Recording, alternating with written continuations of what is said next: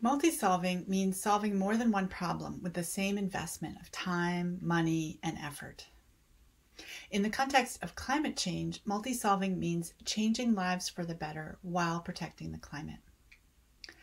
In a time of multiple intersecting crises like climate change, biodiversity loss, inequity, food insecurity, multi-solving is ideal because it's frugal with limited resources. It's a way to bring together multiple sectors and constituencies to speak with a stronger voice, to align budgets and align priorities.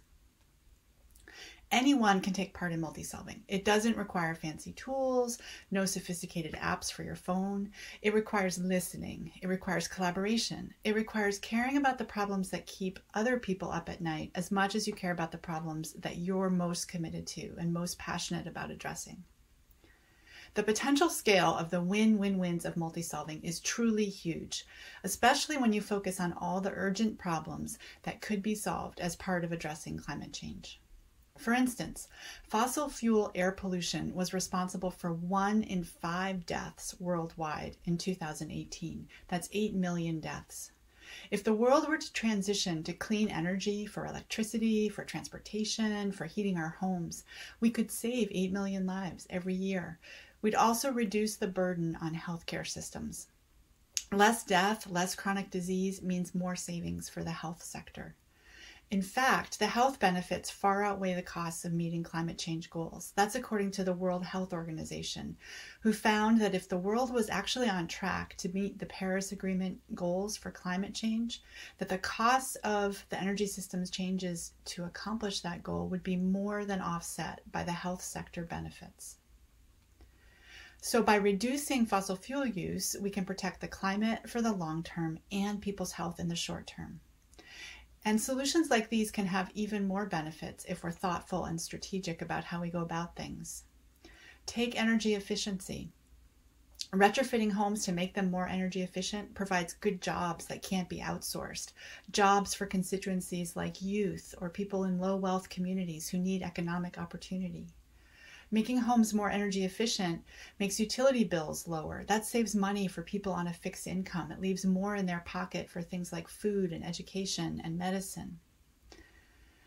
The health of people who live in homes that are more energy efficient also improves. Studies have shown that people, especially people with respiratory illnesses, have fewer visits to emergency rooms and less need for prescription medication as a result of home energy tune-ups. In fact, pilot experiments in places like the UK and New Zealand are even encouraging doctors to refer their patients for home energy retrofits.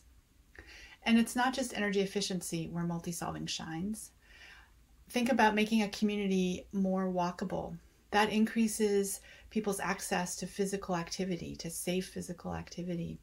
That helps reduce chronic disease. It helps improve economic vitality of business districts where people are able to walk through at a walking pace instead of zooming through in their cars.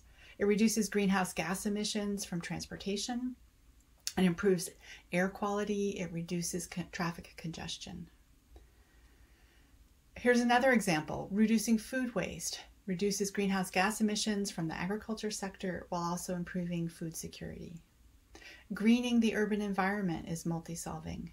It helps buildings stay cooler, reducing greenhouse gas emissions from air conditioning. It helps capture and slow stormwater, which helps reduce urban flooding.